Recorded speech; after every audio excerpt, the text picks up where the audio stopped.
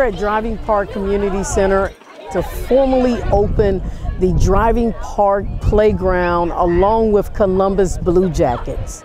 As the Blue Jackets have taken an opportunity to invest over $400,000 into playgrounds within the Columbus Recreation and Parks Department. And we are excited to be a true partnership within the city of Columbus.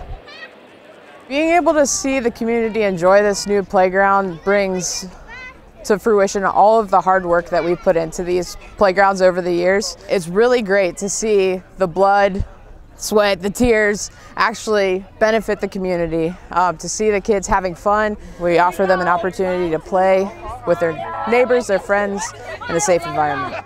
This playground means a lot for this community. Not just slides and swings, but there's also seesaws. So there's a number of things. We've tried to make sure that we include almost inclusive play equipment so people have an opportunity to come from not just here within the community, but also from afar and join in on the playground play. My crew and I are responsible for the safety of all of our playgrounds and the city parks. We were here to help construct this playground, and we've been taking care of it ever since. We are super grateful to the Blue Jackets and the community for their support and for coming out to help us. We really appreciate all your help, and we hope you enjoy it.